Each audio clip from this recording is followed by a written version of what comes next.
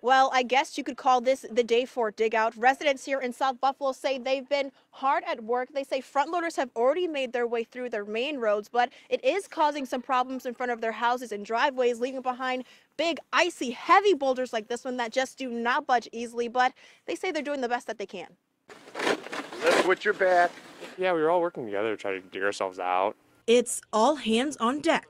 When you scoop, grab it down low, right there, the fence. Shovels, snow blowers, and snow banks stretch up and down South Buffalo's Eaglewood Avenue. And while there are still cars to uncover and work to be done, Nate Glowney says all progress is good progress. Today, it wasn't as bad as the past couple days.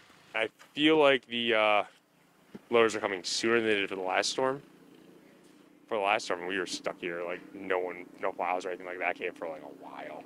Clearing the snow is no easy task, and days after hard work, some people say they're just about ready for a little break. I don't think we're gonna go back to work any sooner.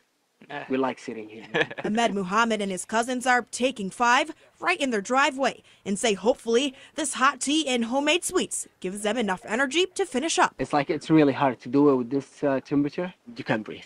And while there are many different stages to this snow removal process, people say one thing is consistent no matter where you are. I think one of my favorite things is coming out when we're walking around and seeing everybody helping each other.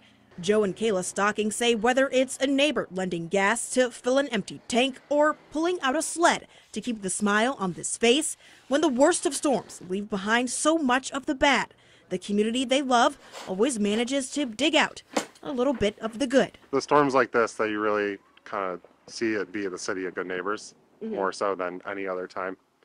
Everyone's out, everyone's helping. You don't have to ask. In Buffalo, I'm Sydney Orr, 7 News.